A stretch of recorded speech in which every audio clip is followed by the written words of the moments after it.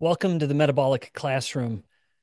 One of the reasons I'm frustrated by the modern nutrition obsession with carbohydrates is that there are so many little harmful molecules inherent to these carbohydrates that never get any attention.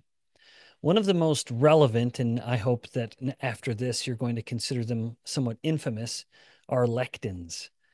Lectins are one of the more prevalent and problematic, and they have become a significant topic in nutritional science.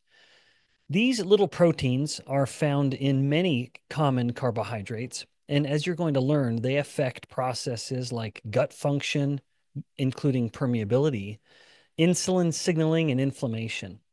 So, for those seeking to optimize their health, understanding lectins is essential. Modern diets, often rich in things like legumes, grains, and other processed carbohydrates, can expose us to lectins in ways that impact susceptible individuals in particular.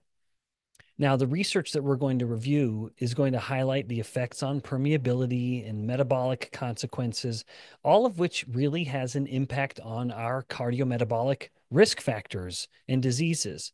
So, the discussion, the mini lecture, we're going to explore the cellular mechanism behind lectins and their effects on health. And we're going to review a bunch of studies in the process, covering a bunch of models from cells to rodents to humans. So, as we get started, let's understand lectins.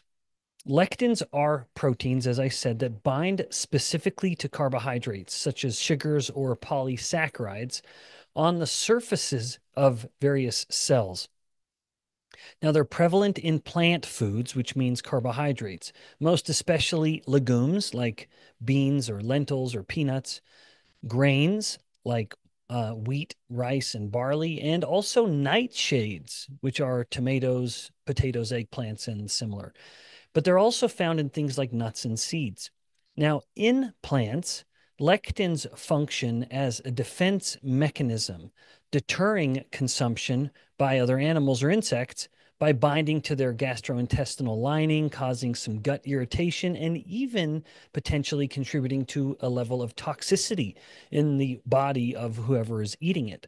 This is reflective of something I've said before, which is that all things that are living want to stay alive. So, by chemical or by claw, something is going to attempt to defend itself. And lectins represent one of the chemical defenders that plants will use. Now, certain lectins, such as phytohaemagglutinin in kidney beans or wheat germ agglutinin in whole wheat, and even another one in jack beans called cancavalin A, will vary in structure. And there are others, many others that I haven't even mentioned, but they have a variety of structure and their specificity in what they're binding. But what they have in common will be their interactions in myriad cellular processes that we're going to go through. Now, in our wisdom, we humans have learned that we eat plants and they hurt us. And so it's no surprise that we have developed methods in order to reduce them. So, cooking methods like boiling, pressure cooking, fermenting will significantly reduce lectin content. And in fact, one of the citations for you insiders to access and read is a 2004 study in Journal of Agricultural and Food Chemistry, which demonstrated that pressure cooking can decrease lectin levels in legumes by up to 95%. You can't get rid of them entirely, but these residual lectins will persist, and their ability to have some of the effects that we're going to elaborate are real. And the degree to which various people may experience some response to them is really individual.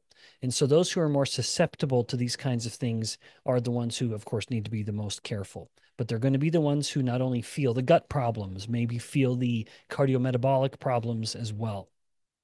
All of which is just further evidence that perhaps in our revision of nutrition that happened over the past 60 years or so, perhaps we got it wrong when we vilified fat and we inadvertently embraced what is turning out to actually be the villain.